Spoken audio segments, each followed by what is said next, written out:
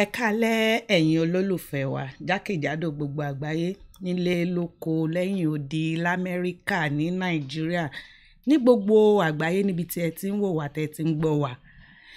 Èmi olóòtú ètò yìí ni mo tún dé ní àṣálẹ́ yìí gẹ́gẹ́ bí ẹ ti ṣe mọ̀ Táíwò Yusuff ní orúkọ tèmi lórí ètò Sodiq Yusuff ní èdè Yorùbá. Eléyìí máa jẹ́ episode 2. Yeah. Àwọn máa fún yín ní almost every week èmi àti mọ́mí àmàjọ wá máa record a new one fún yín. Ọmọ yín tún ti dé ní àṣálẹ́ yìí gẹ́gẹ́ bí ìṣe ẹ̀. Tí ẹ bá rántí ní ìtí a ṣe ní ìtí ó kọjá lọ, a dúpẹ́ lọ́wọ́ gbogbo ẹ̀yin ọmọ Nàìjíríà nítorí pé a pè yín. A dẹ̀ rí àdúrà yín, a rí pa àdúrà lórí Sodiq Yusuff. Bẹ́ẹ̀ni o. Gẹ́gẹ́ bí a ti ṣe sọ fún yín pé ìjẹ́ ń bọ̀ ní on the 17. Ó ti lọ, ó ti jàjà náà, ó gba ife ẹ̀yẹ. Sodiq. Àwọn olólùfẹ́ fẹ́ gbọ́ nípa bí ó ṣe gbáradì fún ìjà náà àti kí ni ó ṣẹlẹ̀. Ìjà eléyìí máa jẹ́ the first time tẹ́gbẹ́ mi jà tẹ́gbẹ́ mi padà wá pẹ̀lú injury díẹ̀. Tẹ́bá mi mọ̀ bóyá lè rí lórí camera but mi ní bí cut lọ ní ojú mi bí báyìí. Wọ́n fún mi ní stitches díẹ̀. But all together, ó máa jẹ́ blessing nítorí mi ṣe win. Me win in a very, very good fashion. Nítorí before ìgbà tó gbọ́ sọ fún mi pé àwọn èèyàn tó pé mi ń bá jà, àwọn èèyàn tẹ́gbọ́n wà Nàìjíríà mi mọ̀ bóyá gbogbo yín mọ UFC bẹ́ẹ̀ yẹn, but gbogbo àwọn èèyàn tẹ́gbọ́n jà pẹ̀lú mi lórí káàdì yẹn big name ni wọ́n, àwọn wọ́n jẹ́ bí big celebrity. Okay. So ìgbà tó gbọ́ sọ fún mi pé màá jà pẹ̀lú wọn, mi sọ fún wọn pé màá take a risk díẹ̀ fún ọjà yìí láti jẹ́ tó wà more entertaining torí mi mọ̀ pé tí mi bá gba knockout àbí tí mi bá gba ìjà tẹ́gbọ́n wà very entertaining, màá wà more famous, àwọn èèyàn dẹ̀ máa mọ̀ mí sí. Okay. Ohun tó ń gbìyànjú àti sọ ni pé ní orí ìjà yìí ó fúnra rẹ̀ ò mọ̀ pé wọ́n lè gbé òun sí ipò ńlá bẹ́ẹ̀ yẹn. Rárá. Torí ó máa ń jà is a professional but tí wọ́n jà gbẹ̀yìn yìí ó wà lórí pay-per-view which ó jẹ́ ipò ńlá, àwọn tí ó lágbára jù lọ, àwọn tó ti ga nínú UFC ibẹ̀ ni wọ́n gbé e sí pẹ̀lú àtìlẹ́yìn ẹ̀yin ọmọ Nàìjíríà àti àdúrà yín tí ẹ̀ ń ṣe òun ló gbedérù ipò yìí. A dẹ̀ dúpẹ́ lọ́wọ́ Ọlọ́run torí pé ó jà ìjà náà ní ráùndù àkọ́kọ́ ló ti na opponent ẹ̀ tó sì jẹ́ knockout. Inú gbogbo ènìyàn dùn. A mọ̀ yí pé ẹ rí wò nílé gẹ́gẹ́ bá ti ṣe sọ fún yín pé kẹ́ lọ sórí DSTV pé bẹ́ẹ̀ náà ti máa ṣú ẹ̀.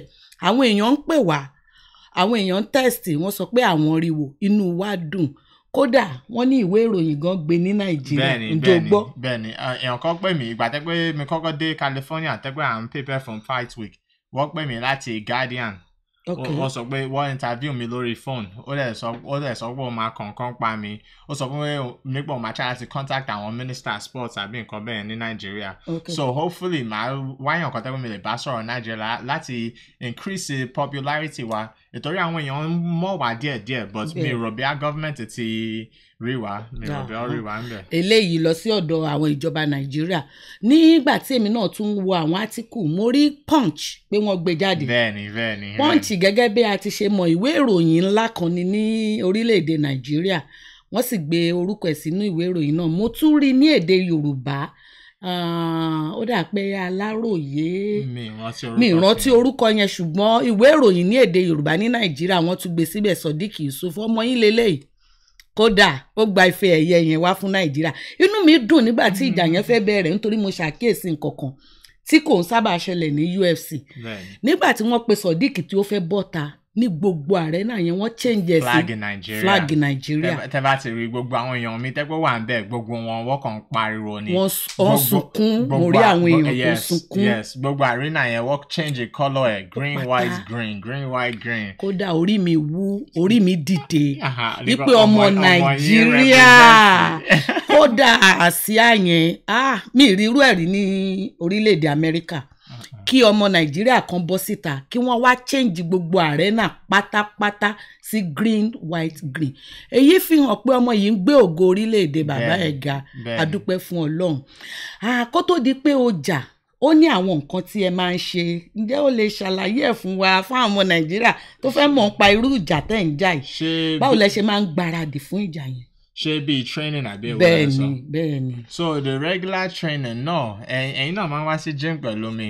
So usually tí mi bá jí láàárọ̀ màá jí bí 9 o'clock màá dé gym bí 9:30 nǹkan tí mi máa kọ́kọ́ ṣe ni màá kọ́kọ́ lọ sáré mi mọ kilometers torí miles la máa ń lò ń bí báyìí mi máa sáré bí 4 miles tẹ́ bá lè google nǹkan tẹ́gbẹ̀ yẹn jẹ́ ní kilometers màá kọ́kọ́ sáré yẹn màá sáré lọ sí down the street máa padà wá ó máa jẹ́ bí 4 miles lẹ́yìn ìgbà yẹn màá bẹ̀rẹ̀ sí training láti ṣe boxing àbí kickboxing àbí muay thai màá ṣe yẹn from 10 to bóyá bí 12 tó bá ti di 12 ìgbà yẹn màá lọ ṣe wrestling àbí màá ṣe jiu-jitsu màá ṣe yẹn from bóyá 12 to 1 ìyẹn ti jẹ́ training session fún àárọ̀ lẹ́yìn yẹn màá lọ ṣiṣẹ́ pẹ̀lú àwọn ọmọ kékeré ní gym wa bóyá màá kọ́ wọn láti jà àbí màá help wọn pẹ̀lú program kan màá ṣe yẹn all the way bóyá débi 6 tó bá ti di 6:30 màá tún bẹ̀rẹ̀ sí train again for ìyẹn máa jẹ́ 6:30 màá drive lọ ṣe boxing màá ṣe boxing from 7 dé 8:30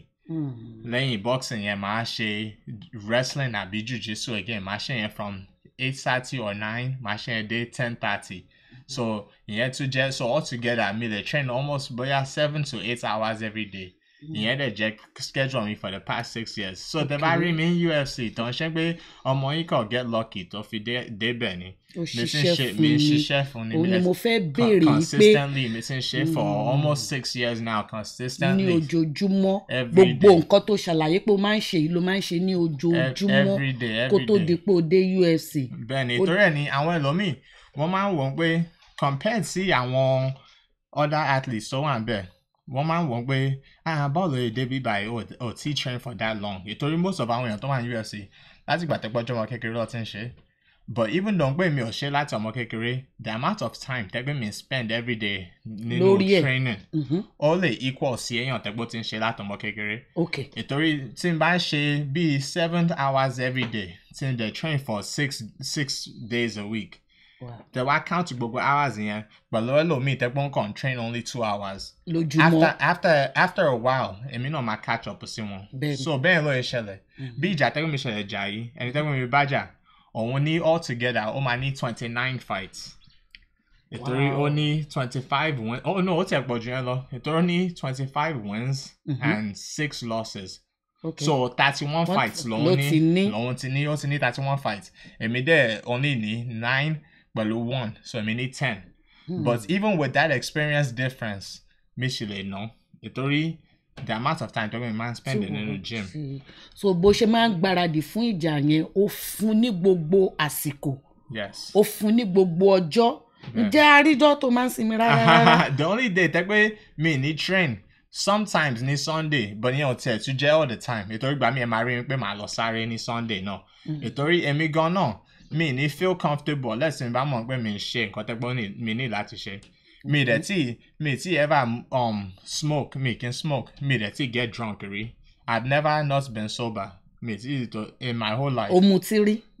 maybe by accident but ìtorí ìrántí ọjọ́ kan ìgbà tẹ́gbà kéré tẹ́gbẹ́ alọ rò bí àmú kí ni apple cider àrò bí àmú apple cider nínú fridge but èmi àti Yusuff jẹ́ alcohol but that's the only time mi kí n mutí mi dẹ̀ kí n smoke. màá save gbogbo kìíní yẹn tí n bá ti retire mi lè ṣe anything tẹ́gbẹ́ mi bá fẹ́ but for right now mi devote ara mi sí nǹkan tẹ́gbẹ́ mi ń try láti ṣe. àdúpẹ́ lọ́dọ̀ Ọlọ́run nígbà tó kù díẹ̀ kí ìjà yìí bẹ̀rẹ̀ báwo ni o ṣe rí ìjà náà sí jẹ́ fúnra rẹ̀ o ti lérò pé ìjà tí mo lọ fún yo mo máa win ni. okay so before ìjà yìí gbogbo every fight tí n bá ní ni mi máa ń expect ara mi láti win nítorí mi ti ṣe iṣẹ́ tẹ́gbẹ́ wà necessary láti win ìjà náà.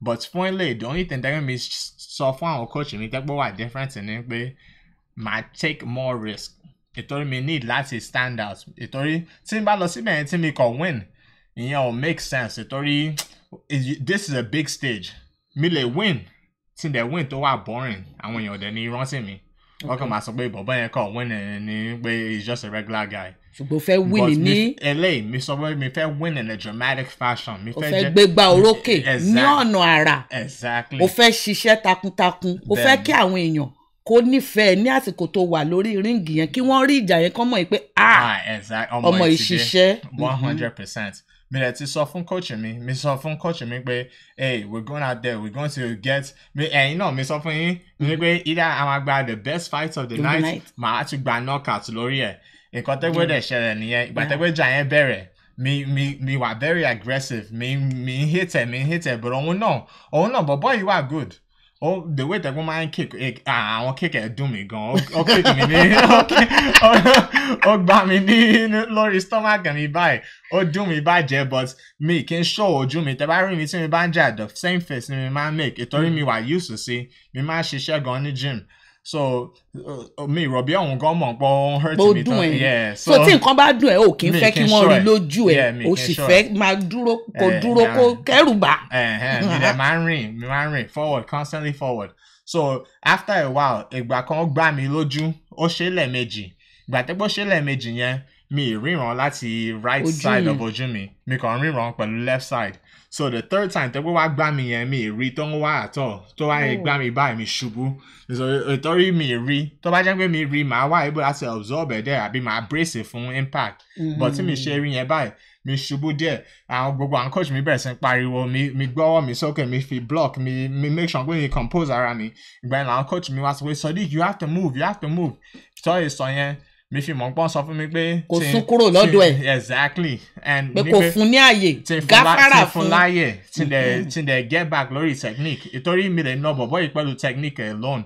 But wọ́n sọ fún mi pé tí fún láyè ní pé tí respect ẹ̀ díẹ̀. So ìgbà yẹn lèmi náà wá mi bẹ̀rẹ̀ sí mi jẹ́ tó wà more technical.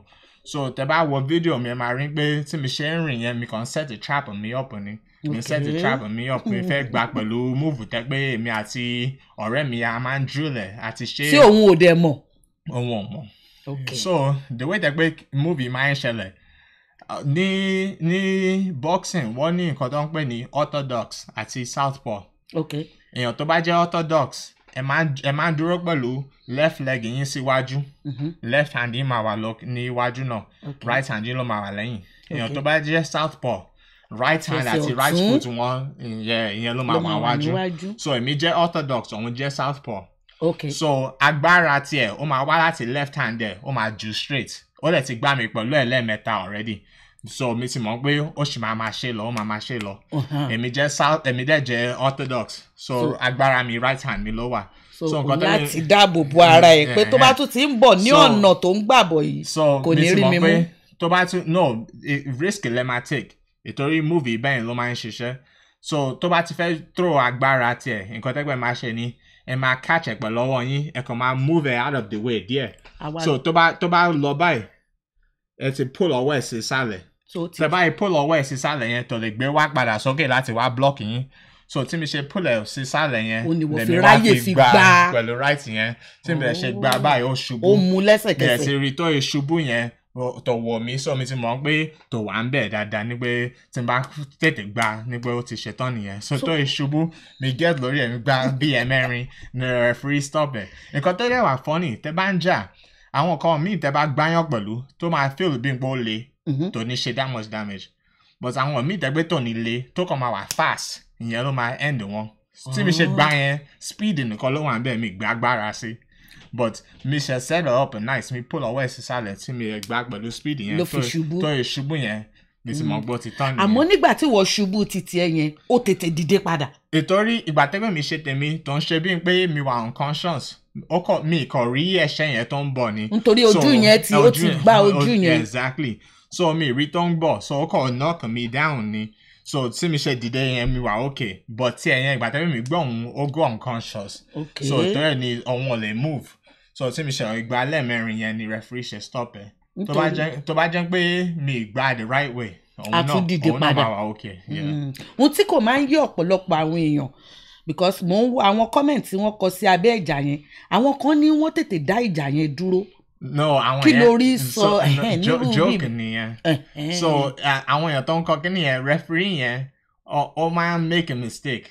So àwọn èèyàn make fun of referee yẹn. Okay. So wọ́n sọ pé so ìtorí wọ́n máa ń bú pé ó máa ń ìgbà míì ó máa ń pẹ́ jù àwọn èèyàn ò dẹ̀ like ẹ̀ ìtorí tó bá ń pẹ́ jù yẹn èèyàn kàn take a damage tẹ́gbẹ́ wọ́n ní láti take ó dẹ̀ máa affect career. Ó lè ṣe ẹni yẹn lè ṣe. Yes so tó yẹ stop yẹn àwọn èèyàn wà sarcastic wọ́n joke wọ́n funny ni wọ́n bu ní gbogbo tó ti ṣe tẹ́lẹ̀ ó ṣe ń yé wa torí kò yé mi nígbà tí o ti ń gbàyàn lẹ́sẹ̀ mọ́lẹ̀ o ti ń gba lẹ́sẹ̀ mọ́lẹ̀ wọ́n dá yín dúró. wọ́n bú referee yẹn ni wọ́n sọ pé kí ló tètè stop eléyìí so wọ́n bú ń pé early stoppage. àgbà tó dẹ̀ ti stop òun fúnra rẹ̀ náà lóṣò láti tún padà sí orí ẹsẹ̀ nǹkan. so mi dẹ̀ like ọmọ yẹn bọ̀bọ̀ àwọn Mexican ní ìlú yìí wọ́n ní good character pẹ̀lú wọn. So ìgbà tẹ́ pé àṣetán mi lọ bá lẹ́yìn ìtorí mi sọ fún pé fan lèmi jẹ́ before tí n tó dé UFC mi ti mọ gbogbo àwọn ẹni yìí ó dẹ̀ ti ń jà before mi. ó tọdún mélòó tó ọmọkùnrin náà ti ń jà. ó ti pẹ́ ń bẹ̀ ìtorí mi rántí pé ìgbà tẹ́ pé mi wà ní UFC yet ni mi dẹ̀ ń wò lórí TV. ó jẹ́ pé nígbà tí wọ́n wà ń léèwé lọ́mọkùnrin ti ń jà. yes 31 ni so ó dàgbà jù mí lọ so ó ti ń jà tipẹ́tipẹ́. So ìgbà tẹ́lẹ̀ bí ajá tán mi lọ bá lẹ́yìn mi sọ pé man I didn't want to tell you before but I'm a big fan of yours. Mi sọ pé mi mọ̀ pé o like gbogbo àwọn nǹkan tẹ́pẹ́ mi like ó máa ń wo àwọn cartoon tẹ́pẹ́ mi náà máa ń wò. So mi sọ pé anyway thank you very much pé I hope your career goes well pẹ̀lú gbogbo ẹ̀. Ìgbà tẹ́pẹ́ àṣetán coach ẹ̀ wá bá mi tó gbọ́ English dáadáa bẹ́ẹ̀ but ó ṣèkọ̀ ọwọ́ mi ó sọ pé you're a very good man but honestly bẹ́ẹ̀ mi máa ń represent ara mi ẹ̀yin lẹ kọ́ mi so ẹ mọ̀ pé I'm a good boy lẹ́mi mi wà ń bẹ̀ láti cause any trouble so ọkọ̀ is a sad situation gba a ní láti bára wa jà èèyàn kan ló dẹ̀ máa win. bẹ́ẹ̀ni ìjà yín kì í ṣe pé nítorí pé kẹ́ lè di ọ̀tá ara yín ó kàn jẹ́ game sport tí ẹ̀ ń ṣe ni torí kí ẹ̀yin tó jà àwọn kan jà ọ̀rẹ́ dẹ̀ làwọn méjèèjì. exactly. ọ̀rẹ́ ni wọ́n. wọ́n dẹ̀ jọ ń train níbì kan náà ni. nǹkan tó dá ṣẹlẹ̀ pẹ̀lú àwọn méjèèjì yẹn funny thing ẹyọkan lára wọn ó ń jà pẹ̀lú ẹlòmíì ẹni tẹ́ pé ó máa bájà yẹn ó wá get hurt UFC wá replacement ni pé ta ló máa replace bọ̀bọ̀ yìí wá lọ pé teammate ẹ̀ tẹ́ pé òun ti train pẹ̀lú rí ìyẹn wá sọ pé I have to take the opportunity. Ìtorí ẹ lè sọ no fún UFC. Bẹ́ẹ̀ni. Dream gbogbo wa ni láti wà ní UFC. Bẹ́ẹ̀ni. So even pé ọ̀rẹ́ la jẹ́. Bọ̀bọ̀ yẹn sọ pé yes. Wọ́n sọ pé yes. So wọ́n bára wọn jà èèyàn kan win èèyàn kan lose. Ìyẹn ò dẹ̀ ní kán torí ẹ̀dọ̀ ta ara wọn. Wọ́n tún ń ṣeré wọn lọ. Ìyẹn kan jẹ́ sport ìtẹ́pọ̀ à ń ṣe. And at the end of the day, I make owó gidi lórí UFC. Àwọn èèyàn ti ń bú mi online torí orí owó tẹ́ pé opponent mi make. Wọ́n dẹ̀ rí gbọ́ make owó jù mí lọ but that's just fairness ìtorí ó ti pẹ́ ń bẹ̀ èmi jẹ́ new person àwọn ẹlòmíì gan wọ́n ti mọ how tẹ́gbẹ́ mi ṣe dé pay-per-view yẹn. ó sì ń yà wọ́n lẹ́nu àdúrà àwọn ọmọ Nàìjíríà ni òun ló gbé débẹ̀ àdúrà wọ́n ní support àwa Nàìjíríà à ń support ara wa so at the end of the day mi wà okay èmi náà máa débẹ̀ lágbára Ọlọ́run one day èmi náà máa make owó tó tóbi gan. ìbéèrè kan tí mo fẹ́ béèrè lọ́wọ́ ẹ̀ tó bá ń jáde bọ̀ tí wọ́n bá pè ẹ́ tó ń rìn bọ̀ yẹn ó ní ìrìn kan tó máa ń rìn tó máa ń fi akọ sí i wàá tún máa wá jẹnu wújẹ́wújẹ́ wàá máa sọ̀rọ̀ kí ni nǹkan tó ń ṣe ní àsìkò yẹn kò yé wa mo fẹ́ mọ̀ torí mo rántí pé mo wá wo ìjà ẹ̀ kan wọ́n fún mi ní ààyè láti súnmọ́ ibi tó wà tó máa gbà jáde pé kí n dúró díẹ̀ ní ẹnu ọ̀nà yẹn àmọ́ mo dúró díẹ̀ lẹ́nu ọ̀nà mo wá ń pe orúkọ ẹ̀ ó rí mi ọkàn ń lọ kí ló máa ń wà ní ọkàn ní àsìkò tó bá ń jáde tó ń lọ sórí stage yẹn. so before ti tó jáde yẹn màá ti wà lẹ́yìn curtain yẹn màá bẹ̀rẹ̀ sí ń bá ara mi sọ̀rọ̀ màá sọ pé Sodiq àsìkò ti dé màá sọ pé it's my time let's go to work it's work time màá bára mi sọ̀rọ̀ torí mi fẹ́ increase in confidence mi màá sọ fún ara mi pé gbogbo iṣẹ́ tẹ́gbẹ́ mi ti ṣe ìsìn ní láti lọ show ẹ̀ màá sọ fún ara mi màá sọ pé 15 minutes of work ìyẹn mi pé no matter what this next 15 minutes of my life nígbà màá show wọn nǹkan tẹ́gbẹ́ mi máa ń ṣe ní gym ìtorí gbogbo time yẹn tẹ́gbẹ́ mi ń spend in gym àwọn èèyàn nǹkan tẹ́gbẹ́ kí n get láti rí nìyẹn tá a bá ń suffer tá à ń train tá a lè jẹun tí ìgbà míì they get the right amount of sleep a máa sùn nínú mọ́tò gbogbo ìgbà yẹn all of that together for this next 15 minutes nǹkan tẹ́gbẹ́ mi fẹ́ show nìyẹn. mo fẹ́ fi wọn àwọn gbogbo àgbáyé nígbà tí mo wà ní training tí à ń jẹ ìyà fún ìgbà tí a lè jẹun tá gbọ́dọ̀ lose weight nísìn ìṣẹ́jú 15 lórí stage ó ní mo fẹ́ fi hàn gbogbo àgbáyé gbogbo ohun tí mo ṣe ní ẹ̀yìn tí wọn ò rí so tó bá ń rìn lọ yẹn kí ni àwọn èrò yẹn torí ìgárá yẹn pọ̀ ẹ̀fíìsì wàá wá ga pábà yìí wàá máa wá rìn kí ló wà lẹ́mìí ẹ̀ kí ló ń ṣe. lóòótọ́ àwọn ìròyìn mi tí ẹ̀ kí n gbọ́ mọ́ music mi àwọn èèyàn máa ń bínú pé mi kì í fẹ́ gbọ́ orin Nàìjíríà but the reason that pé mi kì í fẹ́ gbọ́ orin Nàìjíríà yẹn torí orin tí n bá ń listen sí orin Nàìjíríà ó máa jẹ́ tí n rántí pé mi wà nílé ìyá mi nǹkan tó pé màá máa remember nìyẹn but ìyẹn ò jẹ́ feeling that pé mi fẹ́ ní tí mi bá ti fẹ́ jà tí mi bá ti fẹ́ jà mi fẹ́ ní feeling ní pé mi fẹ́ lọ battle ní pé mi lọ sí war so orin tẹ́gbẹ́ mi máa ń like láti rìn jáde sí yẹn ó máa bẹ̀rẹ̀ pẹ̀lú clap kan báyìí so tí clap yẹn bá ti bẹ̀rẹ̀ ó máa dàbí pé mi kàn gain agbára sí ni mi kàn gain agbára sí ni so by the time tí bá ti rìn yẹn màá feel mi pé mi ní agbára tẹ́ máa ń sọ bíi David and Goliath yẹn so màá ti feel mi pé mi ti lágbára láti take down a mountain ètò ẹ̀ ní àyà mi máa ń wá sókè màá bẹ̀rẹ̀ sí rìn máa kọrin mi tí màá dé kejì yẹn màá sọ pé 15 minutes of work 15 minutes of work. so nǹkan tó ń sọ nìyẹn 15 minutes of work. ìgbà mi màmá kọrin yẹn lọ pẹ̀lú mi màmá bára mi sọ̀rọ̀ ọ̀yà ẹja lọ ṣe Sodiq ẹja lọ ṣe àsìkò wa ti dé let's go work time time to go to work. so mi kàn máa ń bára mi sọ̀rọ̀ ni. ó ní ó wá ní rí gbogbo ẹni tó wà lẹ́gbẹ̀ẹ́. tí mi ṣe sọ̀rọ̀ pẹ̀ gan gbogbo skin mi ń feel ẹ̀ so ìgbà mi tí fight week yẹn bá ti dé tí n bá ti bẹ̀rẹ̀ sí rò ń pa àjà mi màá ní láti calm down màá make sure pé mi bẹ̀rẹ̀ sí rò ń pa nǹkan mi ìtorí tí n bá bẹ̀rẹ̀ sí feel ẹ̀yẹn báyìí agbára dé ni agbára dé o lè wo di Jericho mi dẹ̀ fẹ́ waste ẹ̀ táyé sọ̀rọ̀ pẹ̀ sí nǹkan agbára ti dé jọba gbà mí lọ́sọ̀ọ́ ó ń put mi nínú feeling nìyẹn so bẹ́ẹ̀ náà lọ ṣe rí. Wow. The only thing that makes you happy pẹ̀lú performance ni the only thing ni pé àárí bonus yẹn gbà ó dẹ̀ dùn mí gan.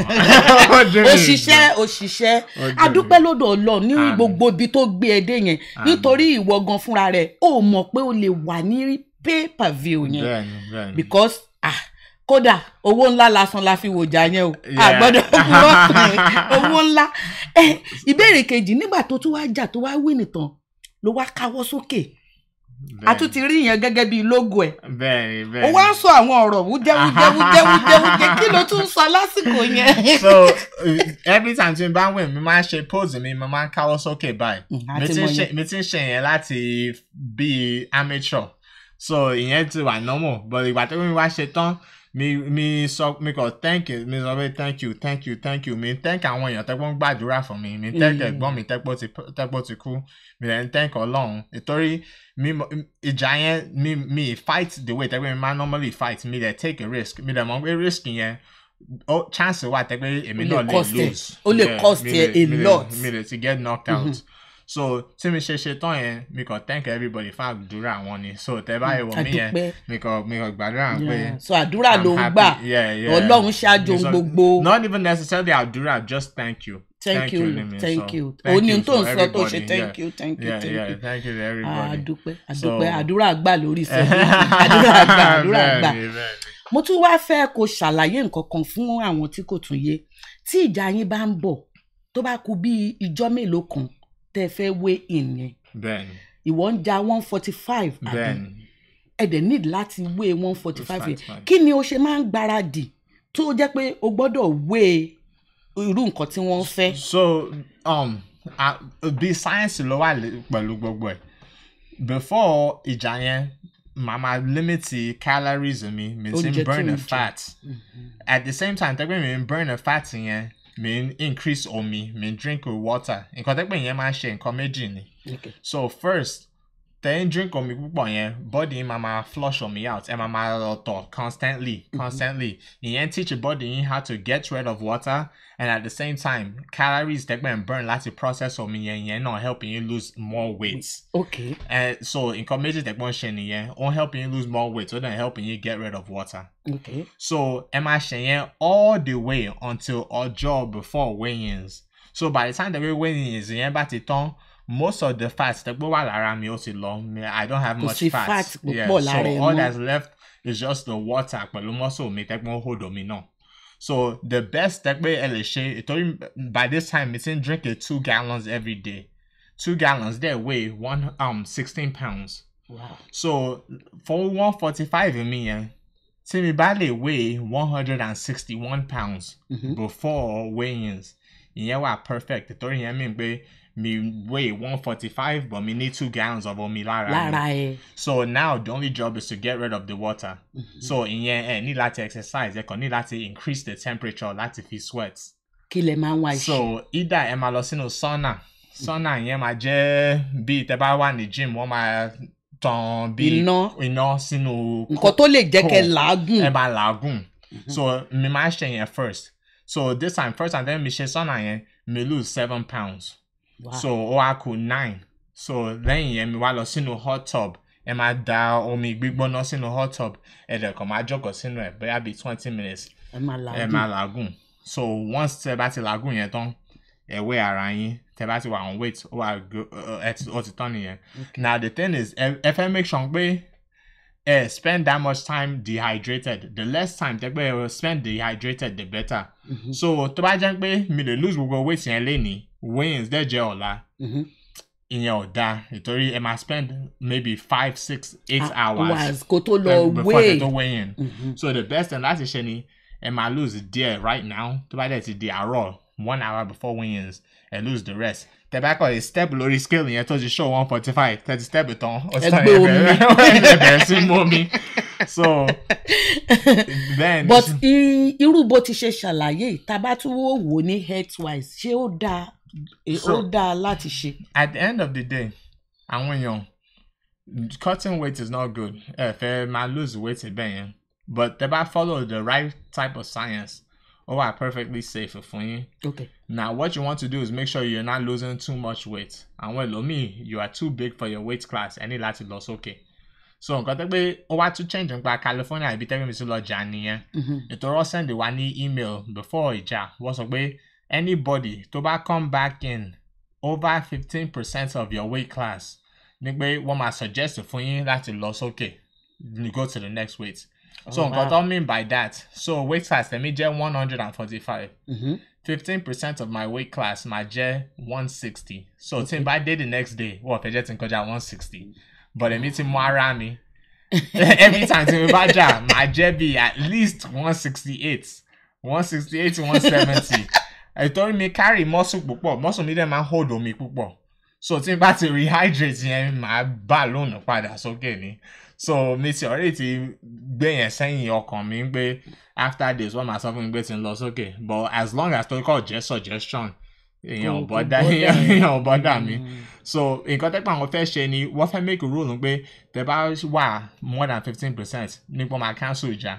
Èèyàn kọ́ dẹ̀ gbé sórí Twitter wọ́n kan pé tó bá jẹ́ pé rule yẹn ti ṣẹlẹ̀ ní Saturday yìí, ìjà mẹ́ta ló máa ti cancel. Àwọn náà máa pàdánù owó tó pọ̀. Exactly. So àwọn náà mi mọ̀ wá tẹ́ pé wọ́n try to ṣe gbogbo kìíní tó really wà necessary. Wow. But ìjà tẹ̀jà yìí àwọn èèyàn ńláńlá pọ̀ ní arena ńjọ́ náà. Celebrity everywhere. Eléyìí ò jẹ́ regular, it's completely different. First time tẹ́gbẹ́ èmi náà ṣe pay-per-view. First time tẹ́gbẹ́ èmi náà feel bí celebrity lélẹ̀. Wow. Nítorí gbogbo àwọn different media, gbogbo àwọn basketball player, musician, governor, Shaq, our ex-governor, and Schwarzenegger, gbogbo wọn ló wà níbẹ̀. Wow. So eléyìí wọ́n kò dá fún àwọn èèyàn wa. So next one fún àwọn èèyàn wa ní Israel máa tún lọ jà, ó máa jà ní Australia. Òun hold the interim belt. Ó máa bá title ẹni champion jà. So ìjà yẹn máa le gan, but Israel Ọlọ́run máa fún ṣe. Ọlọ́run á fún ṣe. Ẹ̀yin ọmọ Nàìjíríà òun lẹ ti gbọ́ yẹn, Israel ń lọ jà, ẹ bẹ̀rẹ̀ sí ní ṣe àdúrà fún. Gbogbo àwọn ọmọ yín ló ń gbógo yín yọ nílùú Amẹ́ríkà, ẹ bẹ̀rẹ̀ sí ní ṣe àdúrà fún wọn, Ọlọ́run á fún ṣe. Ó tún ṣèṣe ní ojú. Báwo ni? Bẹ́ẹ̀ni, ó ti wà okay. Ó gé mi díẹ̀ lórí bíbá mi ní cut from one of those straight left punches. But tẹ́bá ìjà tán UFC, doctor ti wà backstage, ó máa stitch it up fún yín. Àwọn nǹkan tí mo gbádùn nípa sports yín nìyẹn. Wọ́n máa ń cover wa pẹ̀lú insurance, pẹ̀lú anything tó bá ṣẹlẹ̀ health wise. Àwọn ló máa sanwó fún ẹ. Àti ẹsẹ̀ náà. Ẹsẹ̀ mi náà, mi hurt ní mi, àwọn ló máa sanwó fún. That's the one thing. UFC ni everybody fẹ́ dé. Anybody tó ń ṣe sports yìí. Nítorí ìgbà yẹn lẹ máa di real professional. Ẹ lè turn professional but ẹ ti gain àwọn owó gidi àbí àwọn benefits until tẹ́ bá ti dé UFC. Tẹ́ bá ti dé UFC nígbà tí òun lọ fún jà mo tún ránṣẹ́ sílẹ̀ lórí ẹ̀wà àgọ̀ yẹn. wọ́n mi ti mọ̀ before tí n tó lọ jà màá ti sọ fún wọn torí ebi ń pa mí màá sọ fún wọn gbọ́ nǹkan tẹ́gbẹ́ mi fẹ́ mi sọ fún wọn pé ẹ make ẹ̀wà àti ata díndín. Kí ló ní ká fi sínú ata yẹn? Irú anytime bẹ́ẹ̀ ìtorí mi ti mọ̀ pé tí n bá padà wá màá jẹ́ tẹ́ bá rójú mi sìn ẹ ti rí pé ẹ̀kẹ́ mi ti padà wá tó wà sunken in mọ́ mi ti jẹ everything àwọn ice cream ẹ̀wà àti irú yẹn mi ti jẹ almost every night. À ń dín ata ẹ̀wà pẹ̀lú irú. bẹ́ẹ̀ni mi like ẹ má judge mi bẹ́ẹ̀ mi ṣe like ẹ̀wà tèmi. Ó jẹ dìríkà ẹ̀wà kan. bẹ́ẹ̀ lè mi ṣe like oúnjẹ. Ní ọjọ́ kan ṣoṣo ó parí agolo dìríkà kan pẹ̀lú ata díndín tadí pẹ̀lú irú. bẹ́ẹ̀ni ẹ̀kẹ́ tún ti wá yọ padà. bẹ́ẹ̀ni mi ṣe like oúnjẹ tèmi. The way tẹ́gbẹ́ mi ṣe rí pé mi sacrifice all these months ní pé lẹ́yìn ìjà ìgbà ẹni mi lè jẹ gbogbo nǹkan tẹ́gbẹ́ mi fẹ́ guilty free mi ní láti worry nípa ní pé màá wà too fat àbí gbogbo yẹn báyìí until tí n bá ti padà lọ sí training. Wow, inú wa dùn púpọ̀ a dúpẹ́ fún Ọlọ́run nítorí pàdúrà wa gbà lórí ẹ̀ nítorí pé ó lọ jàjà yẹn ó dẹ̀ gbégbá orókè ọpẹ́ fún gbogbo àwọn ọmọ Nàìjíríà. Àwọn oníwèé ìròyìn Nàìjíríà mo fẹ́ kó túbọ̀ sọ díẹ̀ fún wa nípa wọn nígbà tí wọ́n pè ẹ́ kí ni àwọn nǹkan tó ń sọ torí àwọn èèyàn pè láti ilé wọn náà gbé ẹ sínú pépà ní Nàìjíríà. bẹ́ẹ̀ni àwọn náà wọ́n kàn fẹ́ mọ ọmọ nípa sports ni ẹ mọ̀ pé sports yìí ó ṣẹ̀ṣẹ̀ ń develop ní Nàìjíríà ni so àwọn kan béèrè pé báwo ni o ṣe get into irú sports báyìí ní pé ibo ló ti wá láti Nàìjíríà báwo ló ṣe ń sọ Yorùbá gbogbo nǹkan bẹ́ẹ̀ yẹn wọ́n kàn fẹ́ mọ̀ nípa mi ni wọ́n dẹ̀ inú wọn náà dùn ní at the end of the day ẹ mọ àwọn Nàìjíríà wọ́n kàn wá happy láti rí ọmọ wa tó ń ṣe nǹkan míì tẹ́gbọ́ wà positive. Wow. So and irú nǹkan sports tẹ́gbẹ́ mi ṣe yìí ọjọ́ kan mi náà rò pé tí mi bá ti di orúkọ gidi tí mi bá ti lówó tẹ́gbọ́ tóbi èmi náà mi fẹ́ open up àwọn gym ní Nàìjíríà so àwọn ọmọ kéékèèké ní neighborhood àwọn náà lè máa ṣe irú sports yìí. nítorí ó yàtọ̀.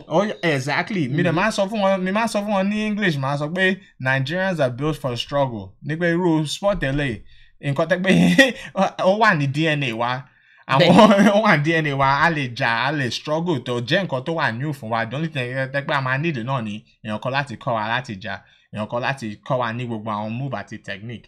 So sooner or later. So o ní lẹ́mìí pé tó bá ti wà ní ipò o fẹ́ lọ dá irú nǹkan báyìí 100%. Ọlọ́run á fún ẹ ṣe 100%. díẹ̀ one step at a time náà ni one step at a time ìsìn àti ìjà mẹ́ta ní UFC mi tí lose ìgbà míì gan èmi náà mi máa kàn ràn pa pé mẹ́rin gbogbo nǹkan tẹ́gbẹ́ sọ pé màá ṣe látàwọn kékeré mi dẹ̀ ń ṣe àwa náà dẹ̀ ti di 3-0 nínú UFC next fight yìí ó máa jẹ́ the fourth fight so bóyá wọ́n máa fún mi ní new contract before ìjà yìí àbí wọ́n máa fún mi ní new contract lẹ́yìn ẹlẹ́ either way ó máa dá fún wa next fight ó dẹ̀ máa jẹ́ ní December mi sọ mọ́ pé mi fẹ́ jà ní December torí wọ́n wá sí ibi tẹ́pẹ́ àwa ń gbé ní Maryland gangan ìyẹn dẹ̀ máa dá torí wọ́n máa rí pé ọmọ yìí náà ló lè rí pé àwọn Nàìjíríà ló like ẹ̀ even àwọn èèyàn from DC Maryland and Virginia ní pé ọmọ yìí lè jẹ́ celebrity lóòótọ́ ó lè jẹ́ superstar.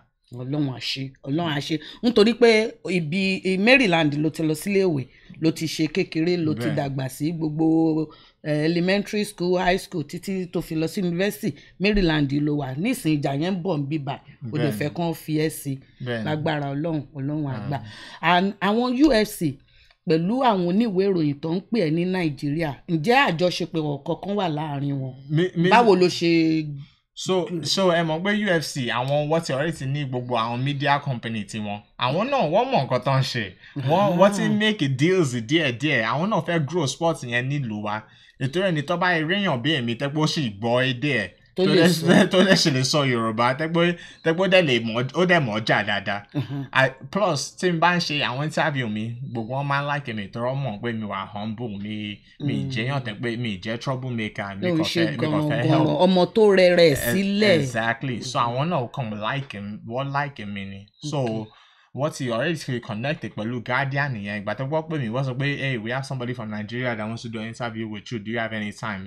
Of course ọmọ Naija ni mí náà. Exactly máa ṣe mi ìgbà tẹ́lẹ̀ mi tẹ̀ ń bá bọ̀bọ̀ yẹn gan sọ̀rọ̀ ó kàn sọ English fún mi mọ́ wáyé mi sọ pé sọ Yorùbá easy àtàbà sọ Yorùbá ìtorí English tiẹ̀ náà òun náà ó kàn tó lè sọ English yẹn dáadáa.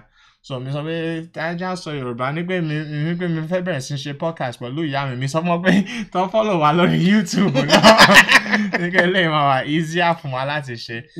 Èmi gan mi tiẹ̀ kí n feel comfortable tí mi bá ń gbọ́ àwọn Yorùbá àwọn àgbàlagbà ní English nítorí ẹ mọ̀ pé ẹ̀yin tẹ́gbẹ́ kò sí respect ní English ní English àmọ́ tó bá ń sọ Yorùbá wà lè ṣe yes sir yes ma ẹ ra sir mo gbọ́ yín sir but ẹ bá ń sọ English gbogbo wa di dídé àlẹ máa lose ara wa ní translation ẹnìkan tó dẹ̀ wà funny ni mi lè sọ English mi lè sọ Yorùbá but mi gbọ́ pidgin dáadáa so ìyẹn ló máa mess me up nítorí ìgbà tó pa move wá síbí báyìí sọ pidgin mọ́ nìyẹn Yorùbá là ń sọ lé àdé sọ English ní school so pidgin yẹn mi kẹ̀dẹ̀ tó wá síbí nílé náà Yorùbá àti English lẹ́ ń sọ nílé so pidgin yẹn ò jẹ́ nǹkan tó mọ̀ ọ́ sọ but okay mi ṣe ń try àwọn èèyàn ọmọ yín ń try. àwa náà rí pé òun try òun gbìyànjú kódà gbogbo èyí tó ń sọ yìí náà iṣẹ́ ló ṣe akọ iṣẹ́ ló ṣe gbogbo Yorùbá kò sí Yorùbá tó máa sọ fún ẹ̀sìn tó ní fún bẹ́ẹ̀ni ó máa le fún mi láti máa understand the only thing tẹ́gbẹ́ mi lè understand ni tẹ́ bá fún mi ní Yorùbá tẹ́gbọ́ àwọn alágbára Yorùbá yẹn ni that's the only one tẹ́gbẹ́ mi lè understand. so tó bá sọ basic Yorùbá tí gbogbo orí ìta ń sọ yìí nísìn gbogbo nǹkan tó ń sọ àmọ́ ẹni tó bá àbí Ìjẹ̀bú bá sọ̀rọ̀ sí tọ́sọ̀ èdè wọn ò lè gbọ́ yẹn. àbí kí àwọn Oǹdó dé nísìn kọ́ bẹ̀rẹ̀ sí ní sọ ní èdè tiwọn ò lè gbọ́ àmọ́ Yorùbá Èkó. Yorùbá Èkó basic but even àwọn ti traditional yẹn tẹ́ bá sọ̀rọ̀ real slow màá gbọ́ yẹn náà màá understand. ọ̀gá Sodiq ó kú iṣẹ́ ló ṣe adúpẹ́ fún Ọlọ́run ọba adúpẹ́ lórí ẹ̀ adẹ̀dúpẹ́ ìgbìyànjú tiẹ̀ náà adúpẹ́ ògo Nàìjíríà tó ń gbéga nítorí gbogbo ohun tó ń ṣe bẹ́ẹ̀ ló ń gbógo Nàìjíríà ga nípa ọ̀rọ̀ pé òun tí Guardian pé ẹ̀tàn béèrè ọ̀rọ̀ lọ́wọ́ ẹ̀ wọ́n ní àwọn fẹ́ bá àwọn kan sọ̀rọ̀ ní sport ní Nàìjíríà. bẹ́ẹ̀ni mi really get the details there. But bóyá màá try to contact ẹni náà lórí Instagram láti fi follow up n pé hey who can I talk to báwo la máa ṣe this and this nítorí ẹ mọ̀ pé Nàìjíríà wa náà a ṣe ní nǹkan tẹ́pẹ́ ní láti ṣiṣẹ́ pẹ̀lú àwọn gọ́fíńmẹ̀ntì wa tó ń ṣe gbogbo wọn ló ń ṣe nǹkan tẹ́pẹ́ yẹ tó máa ṣe dáadáa so pẹ̀lú sport yìí ó yẹ tá máa ní àwọn èèyàn tó ń promote wa dáadáa ó yẹ tí gbogbo Nàìjíríà mọ̀ ń pa wá torí àwa mẹ́tẹ̀ẹ̀ta tẹ́pà wà ń bíbà tẹ́pà àdẹ̀ ń represent yín dáadáa àti di mẹ́rin sìn àdẹ̀ ń represent Nàìjíríà dáadáa ṣé mo kọ́ tẹ́pọ̀ sọ ọgbà tẹ́pẹ́ mi jà wọ́n sọ pé Nàìjíríà nínú UFC 4 people láti Nàìjíríà ṣẹlẹ̀ mọ́ rẹ́kọ̀dù wa nínú UFC 20-1 ìyẹn mi pé a ti win 20 times a lè lose lẹ́ẹ̀kan. wow ní tó bá kó ẹ̀yẹ mẹ́rẹ̀ẹ̀rin papọ̀ tó bá gbé gbogbo àpapọ̀ àti win 20 tó bá ṣírò gbogbo ìjà tẹ́ jà bẹ́ẹ̀ni ẹ ti win ìjà 20 a lè lose ẹyọ kan which kò ṣẹlẹ̀ nínú gbogbo history. àwa mẹ́rin nìkan so gbogbo atẹ́kọ̀ọ́ wà ń bí báyìí èèyàn kan ìgbà tẹ́mi win ìtàn ó kọ me moko I can't prove this but Nigerians are like 2000 in the UFC. lágbára Ọlọ́run a máa continue ẹ lọ. lágbára Ọlọ́run á fún yín ṣe ẹ lè máa gbé ògo orílẹ̀-èdè yín ga and president UFC náà ṣóun náà ó rí iṣẹ́ tí ẹ ṣe. ó rí wa 100% ó rí wa ìtorí ìgbà tẹ́ pé before ta tó lọ jà ó fún wa gbogbo wa meeting ó sọ pé gbogbo àtẹ́pà wa ń bíbá ó jẹ́ àwọn big stars pẹ̀lú àwọn former champion ó dẹ̀ sọ pé àwa ọmọ kékeré tẹ́pà wà ń bíbá ó jẹ́ àwọn èèyàn tẹ́pẹ́ òun róbi ó máa jẹ́ champion one day gbẹ̀tẹ́gbẹ́ dẹ̀ sọ kí ni ẹ̀mí mọ̀ pé ó ń bẹ́ẹ̀ mi sọ̀rọ̀ nítorí àpọ̀ tẹ́pẹ́ àjọ ọmọ kékeré ń bẹ̀rẹ̀ mọ́sọ̀ bí àwọn mẹ́ta nìkan la wà under 30 àwọn ìtókù bíi 31 32 33 ni wọ́n ẹ̀rọ pé 26 ni mí mi dẹ̀ ní long career of ahead of me. ọmọ kékeré tó ń ṣe nǹkan tágbàlagbà yìí. exactly so most likely màá jáwọn tó bóyá bíi 35 ìyẹn dẹ̀ pé that's a lot of time mi ní a lot of time láti make owó gidi mi ní a lot of time láti expose the country wá sí àwọn nǹkan tó ń ṣẹlẹ̀. So àdúrà wa ni pé kí Ọlọ́run kó túbọ̀ kó sí wọn nínú tó bá wa gbé sport lọ sí Nàìjíríà tá a dẹ̀ tún rí ìrànlọ́wọ́ láti Nàìjíríà náà because gbogbo eléyìí náà a need àwọn èèyàn Nàìjíríà láti tún support. ìgbà tẹ́ pé a ṣe gbogbo ìjà tán tẹ́ pọ́ interview president èèyàn kan béèrè lọ́wọ́ ẹ̀ question fún mi ó sọ pé pẹ̀lú gbogbo success tẹ́ pé àwọn Africa ní nínú sport nsìn ìgbà wo la máa dé UFC Africa ó sọ pé òun máa dé bẹ̀ for sure at least next year. So mi sọ fún wọn pé the first fight tẹ́ pé bá ní ní Africa èmi náà máa wà ń bẹ̀. mi rò bí ó máa jẹ́ Nigeria first though ó lè jẹ́ South Africa but ìyẹn jẹ́ beginning that's a start so tó bá ṣe the first one ní South Africa yẹn àwọn ọmọ yín máa wà ń bẹ̀ gbogbo yẹn lè máa tune in. lágbára Ọlọ́run àdúpẹ́ lọ́dọ̀ Ọlọ́run torí pé àwọn ìjà yìí nìsín Nàìjíríà gan ti ń rí wò dáadáa torí eléyìí tẹ́ tún wá jàgbẹ̀ yìí ó dà pé ó tún gba igbá orókè ju ti jà sẹ́yìn lọ nítorí eléyìí bẹ́ẹ̀ ṣe ja eléyìí ní òru yẹn náà ni àwọn èèyàn ti ń pè náà ń wò náà dẹ̀ bẹ̀rẹ̀ sí ní pè wá wọn ò sùn àdúpẹ́ lọ́wọ́ gbogbo ẹ̀yin ọmọ Nàìjíríà mo fẹ́ kó dúpẹ́ lọ́wọ́ wọn nítorí gbogbo support yẹn wọn ò sùn òru ló jẹ́ but wọ́n sùn wọ́n wo ìjà yẹn. gbogbo ìtẹ̀lẹ̀ wo ìjà yìí ẹ make sure gbogbo yín subscribe sí YouTube torí this is the only place ẹgbẹ́ máa rí ọmọ yín tó ń sọ Yorùbá ó máa describe gbogbo ìjà tẹ́gbọ́n ṣẹlẹ̀ lọ. So I appreciate all the love. I hope you all continue to watch us. Èmi Sodiq Yusuff ìyá mi nìyẹn. Taiwo Yusuff. So a fẹ́ kí ẹ túbọ̀ máa wò wá lórí YouTube. A mọ̀ pé eléyìí ó rọrùn fún àwọn ọmọ Nàìjíríà tó wà nílé àwọn tó wà ní oko káàkiri gbogbo ẹni tó ní YouTube ẹ subscribe kẹ́dẹ̀ máa follow wa tá bá ti ń download video ẹ máa bá wa wò ẹ tún follow wa lórí Instagram náà lórí Twitter àti Facebook gbogbo ẹ Super Sodiq. Ẹ ṣé àdúpẹ́ o àwa làwa máa wá o ẹ̀yin náà là á máa bá o ẹ ṣeun thank you very much.